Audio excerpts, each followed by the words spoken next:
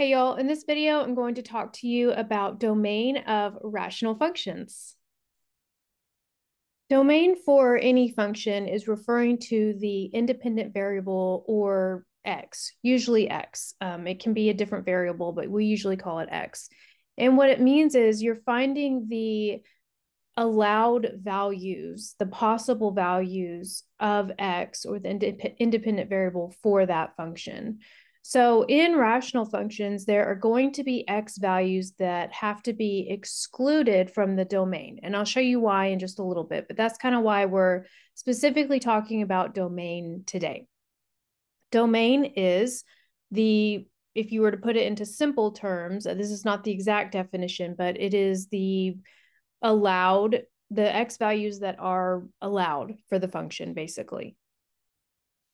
I wrote that as all possible x values for the function. You can put that in your own words if you want to, but that's just how I described it.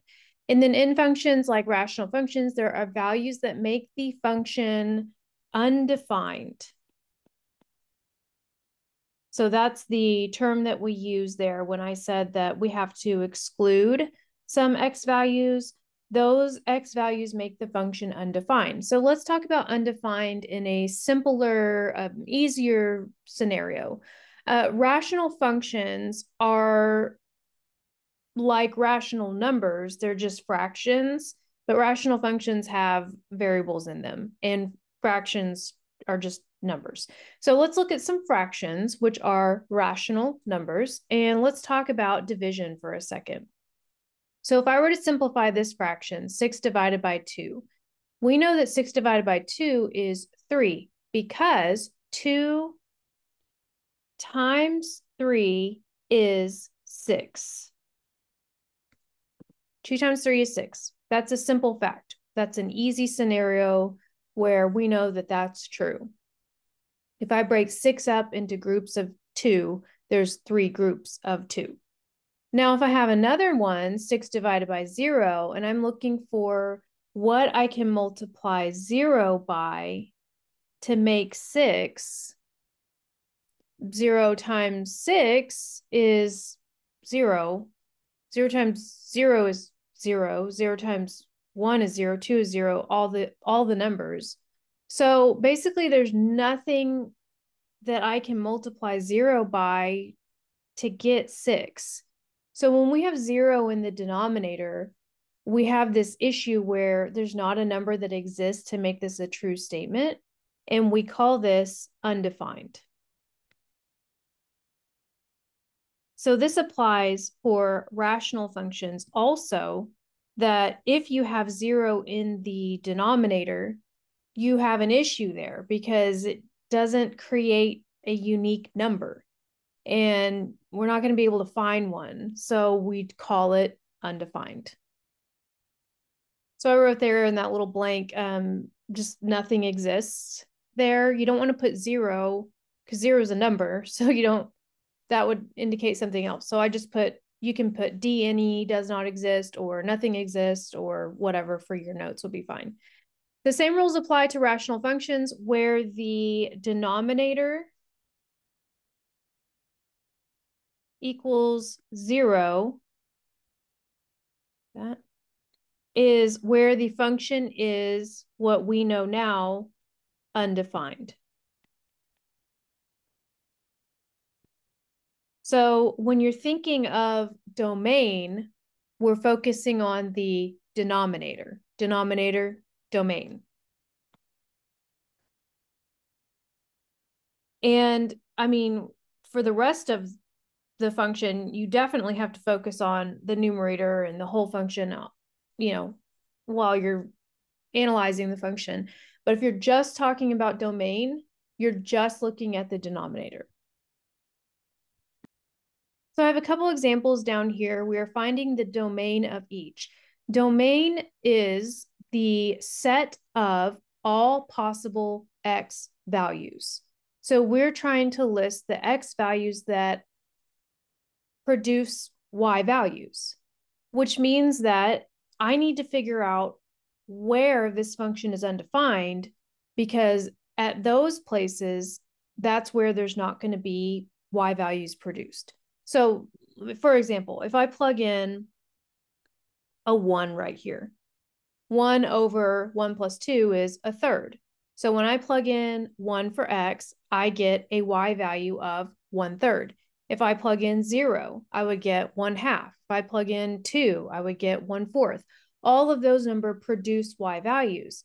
So I need to figure out where it's not going to produce y values, which means I need to figure out what makes this denominator 0. So I need to say, I want to know where x plus 2 is 0, because at that value, I'm going to have an undefined function. So I found that at -2, if I plug in -2 for x, I will not be able to produce a unique y value. So I can confirm that 1 over -2 plus 2 is 1 over 0, and that 0 in the denominator creates an undefined function. So the domain for this, you could say that I've seen several ways to explain this.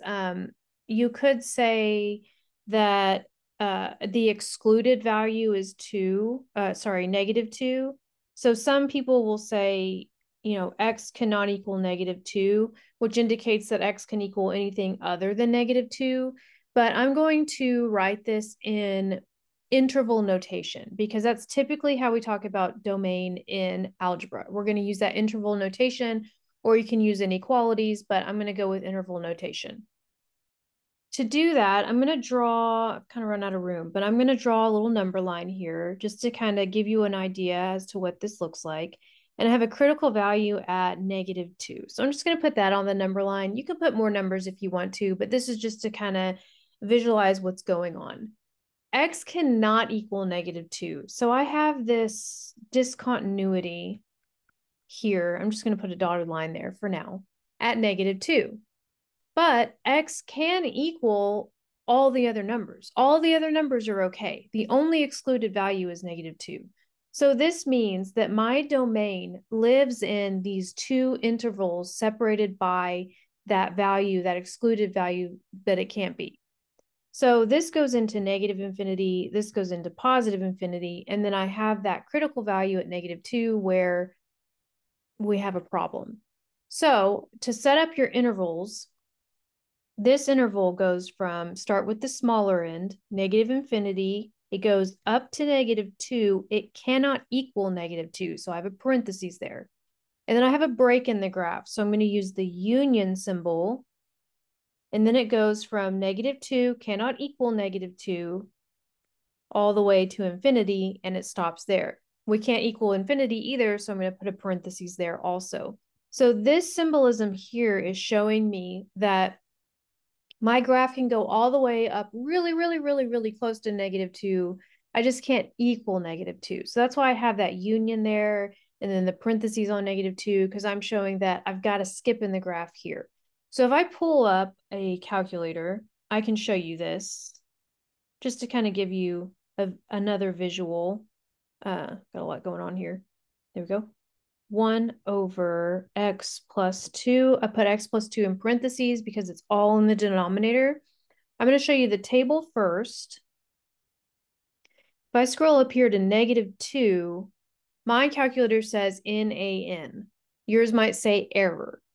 That indicates discontinuity, because you can see the y values, all the other y values are there. There's a y value that exists, but at -2, there's a problem.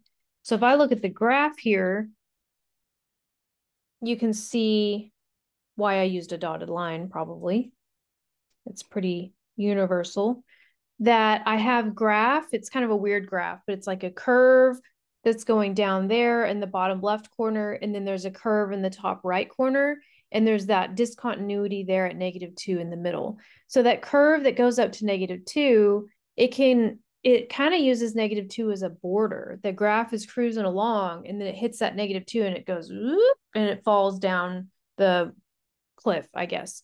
And then on the other side, same thing. It's kind of cruising along, and then it hits that -2, and it uses it as like a bumper, kind of a border there, where it guides the graph. It can't ever equal -2, but it can get very, very close to -2. So that's what that looks like. That's what a rational function looks like. And this one specifically has discontinuity at -2. So my interval is showing that I have all graph from this interval, and then there's a skip, and then this interval. And that's all you have to do for domain. So this domain would be -infinity to -2 union -2 to infinity. That's all. So for the next one, in the denominator, if I were to set the denominator equal to 0, I have a quadratic. So it's not as straightforward to solve, but we do know how to solve quadratics because we've done that before. You can solve quadratics by factoring, quadratic formula, completing the square. There's lots of different methods. So you just pick the method of your choice and go ahead and solve it. So this will be a little bit of a review on quadratics, but also new with domain. So I want you to pause it, try it, and come back. This one was easily factored. So this is a factorable quadratic. If you use the quadratic formula, that's totally fine. You should still end up with -6 and 4. So the factors of -24 that added to 2 were +6, -4, split them up, solve, you get your excluded values. So I've excluded values at -6 and +4. So if I just draw that really quickly to set up my intervals, I have excluded values at -6 and 4. So I'm going to put little dotted lines there to show that there's a break in the graph. That's going to set up 3 different intervals. You can see that here. There's an interval here, here, and here. So the 2 excluded values is going to break up the graph into 3 different sections, basically. And this is -infinity, and this is +infinity. So my domain goes from -infinity to -6, breaking the graph, union, -6 to 4, breaking the graph, union, 4 to infinity. Sorry, I ran out of room there. It's a little hard to see. Sorry about that. That's a 4. So that one's kind of a longer one because we have 2 excluded values. That breaks it up into 3 sections. So we have 3 intervals separated by unions. The unions are lining up with those excluded values, kind of. Mine's a little bit off, but that is your domain. That's all you have to do. So last one here, last example, 3 over x squared minus 4, pause it, try the whole thing. Pause it, try it, come back.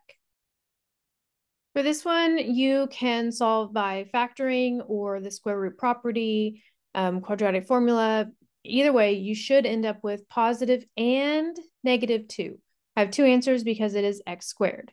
So my excluded values are at -2 and 2, which sets up 2 basically boundaries in the graph, and you end up with 3 intervals. It goes from -infinity to -2, union, -2 to 2, union, 2 to infinity. So you have to make sure and have those 3 intervals. And I can show you, I meant to show you the last one, but I'll show you this one. How that looks on a graph, just to kind of get that visual. 3 over x squared minus 4. Uh-oh. Oh, man, I'm just messing this up. Insert, I forgot my over division. There we go. Okay, now that works. I'm going to go to the table, and we can see that at -2, there's that error, and at +2, there's that error. The reason why I'm showing you this by hand is because sometimes those errors are at fractions, and those fractions aren't going to show up in your table unless you change the increments. But I wouldn't always just rely on the table to find those places, but it definitely is a good way to kind of check your answer if you have already found them.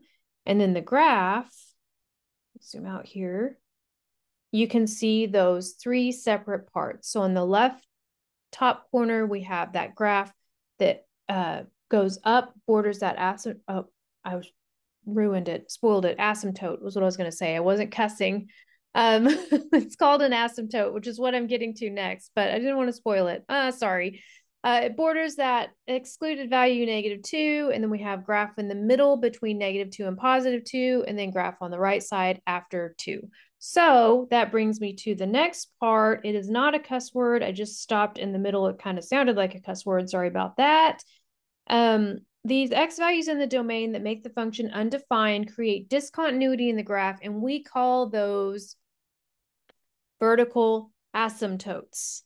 So that is spelled really funny. It is asymptote, asymptote. So it's a really weird word, and it's also spelt really weird, but that is that. I usually will abbreviate as VA, vertical asymptote, but that's how you pronounce that. So we've already really done all the hard work for domain, and then the vertical asymptotes are just based on the domain. So for the first example, we had basically x cannot equal -2. And I showed you the graph there. It had that dotted line at -2. That dotted line is called a vertical asymptote. And the equation of that line is x equals -2. That's all. That's an equation of a vertical line. A horizontal line is y equals whatever. A vertical line is x equals whatever. So in the second one, our excluded values were at -6 and 4. So I have vertical asymptotes at x equals -6 and x equals 4. That's all. It's that simple. And then the last example, I had excluded values at -2 and 2. So I have vertical asymptotes at x equals -2 and x equals +2. And those create, now in the calculator graph, it showed dotted lines.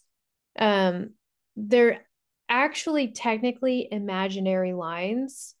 It's just when you're drawing a graph, you use it as a guide. So some calculators will show it, some calculators will not. Some calculators will show it as a solid line, depending if you have an older calculator. This one is an app, so it showed it as a dotted line, which I really like. And then if you're drawing it yourself on paper, you would do a dotted line to show that it's a vertical asymptote. But technically speaking, it's invisible and it actually wouldn't show up at all. You would just see that that graph goes down and this graph goes up. And anyway, so that's how that would look. Anyway, that is all I have for this lesson. I hope you enjoyed it. If you have any questions, please let me know. I'd be happy to help, and I will see you in the next one.